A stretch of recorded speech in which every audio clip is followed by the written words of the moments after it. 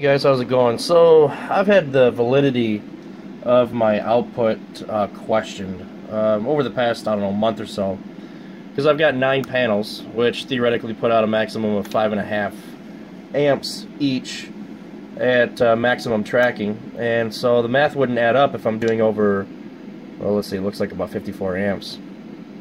So, I actually have here an ammeter. This is a clamp-on ammeter, and it does measure amps in DC. So I've zeroed it out, and right now it's obviously trickling back and forth because my aquarium heater is not on right now, but it should stop here in just a second. So anyway, it's reading about 54 amps. So let's go ahead and check. This is the main output to the batteries, and 51 looks like right around 51.5 amps. That's actually what it's putting out. So the ammeter's off by maybe, I don't know, 2 amps at most. So this is actually the output. This is what's going to the batteries right now. It's over 50 amps. Okay, I can go ahead and measure it from the solar panels. This is raw output, and you can see it's still right around 50 amps. And now it's 0, obviously, because it just kicked off. And it's still right around 50 amps. So it is accurate. I mean, it's funny because I called Midnight Solar, and I asked them about a couple of things that I needed, and he was actually uncertain as to how I was putting out so much electricity.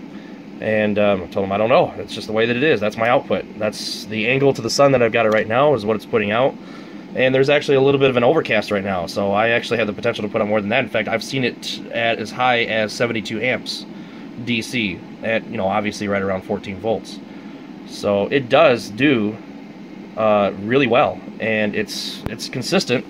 Let's get it down here. So looks like I can't. There we go. About 51.8, and it looks like right around 54 is where it's showing up. So it's a couple amps off, but still, that's just fine. I mean, I really don't care if it's a couple of amps off. 52.1. Now it's going to zero out because the charger just disconnected. So yeah, I can also look to see what kind of electricity is going through the batteries based on my load. This is also DC. This is one battery, okay? So a single battery looks like I'm drawing about 5. It's fluctuating because the panels are kicking in and out. It looks like I'm drawing 2 amps.